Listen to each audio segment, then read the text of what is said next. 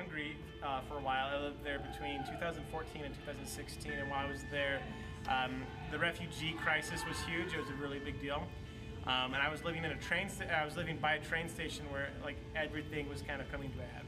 And so I was already doing some humanitarian stuff, and that just really like affected me. And so after living there for like, I think it was 19 months, I came back, and I just wanted a job that, you know, I felt like I was giving back to the world a little bit, especially after the things I'd seen. And so this place popped up actually on the ASU. I was doing the MO in ASU, and so it popped up on the ASU job search page, and I just jumped on it and loved it. And that was 2.5 years ago, and I've loved it ever since. And it was a great decision.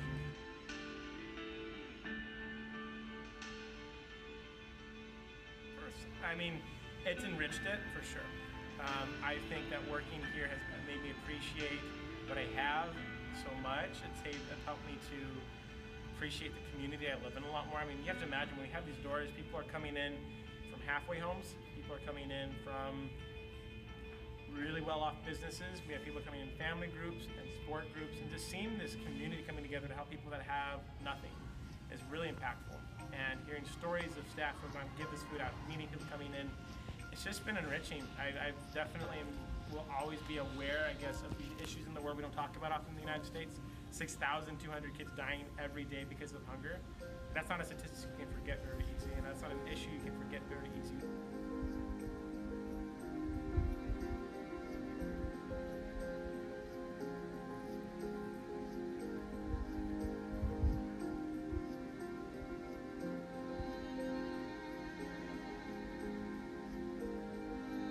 Have distribution partners, and I've met some of them who have come in who have said, hey, I'm living in Africa. I think he was from Uganda. I forgot exactly. He's like, I'm looking at trying to partner with you guys. And so I met people like that. I had a girl come in who served a church mission trip to Nicaragua.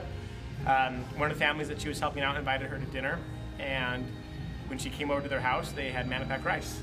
And the mom was from her story, the only means of income she had was washing clothes in a river for other people. And the dad wasn't really part of life, and they just really didn't have anything.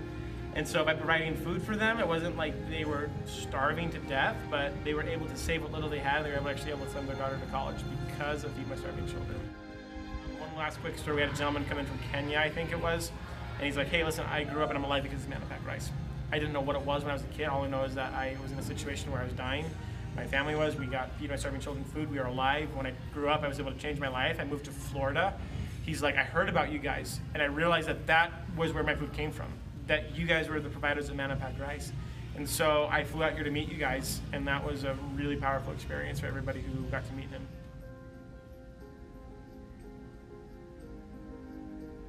Again, there's 4 main ingredients. The first one is vitamins. The second is veggies. The third is soy, and the fourth is rice. We put vitamins in here, obviously, because it's just important that you intake your vitamins every single day. Secondly, we have veggies, and this is dried carrots and potatoes. It's important to have your veggies as well, and it just makes this Manapak rice bag more colorful and fun to eat. And then the third, we have soy. We use soy as our source of protein because a lot of the countries that we send to, they don't eat meat. So we want to be considerate of that, and we just want to be able to send to more countries, so we just use that as our protein.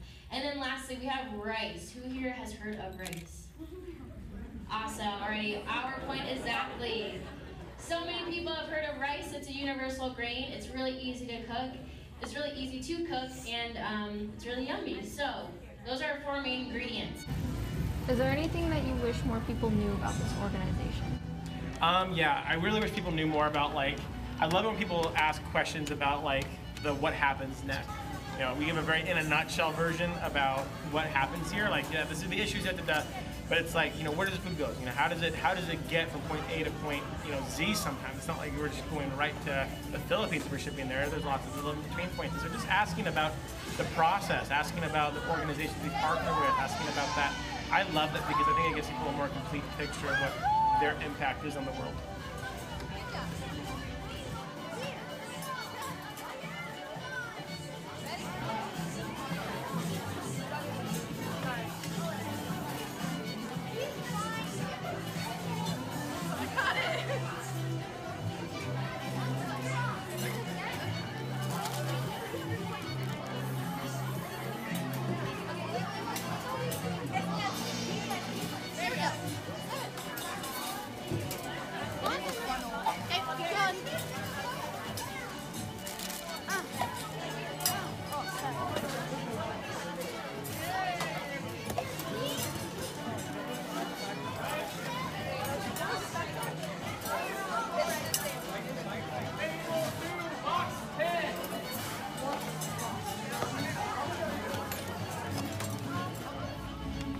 you think that religion is very ingrained into the work company?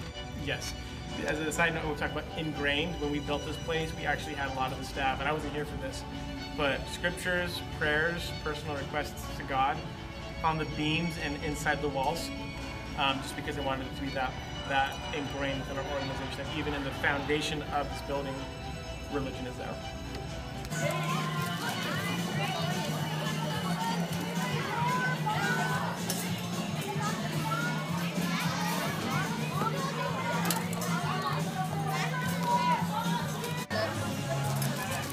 Yeah. Guys, you're doing good!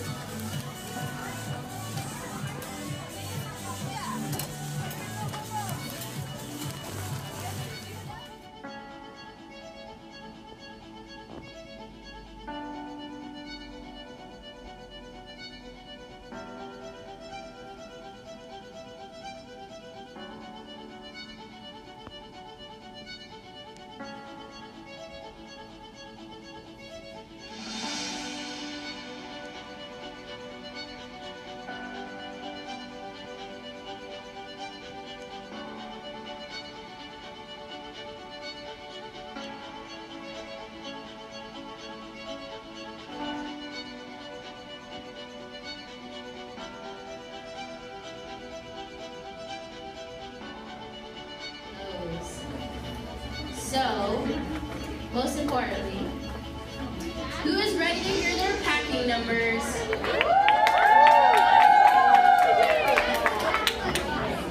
Alrighty, can I get a drum roll, please?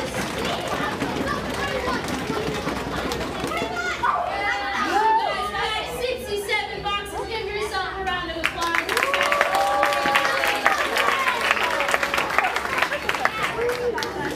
In just about 37 minutes, you guys packed 67 boxes.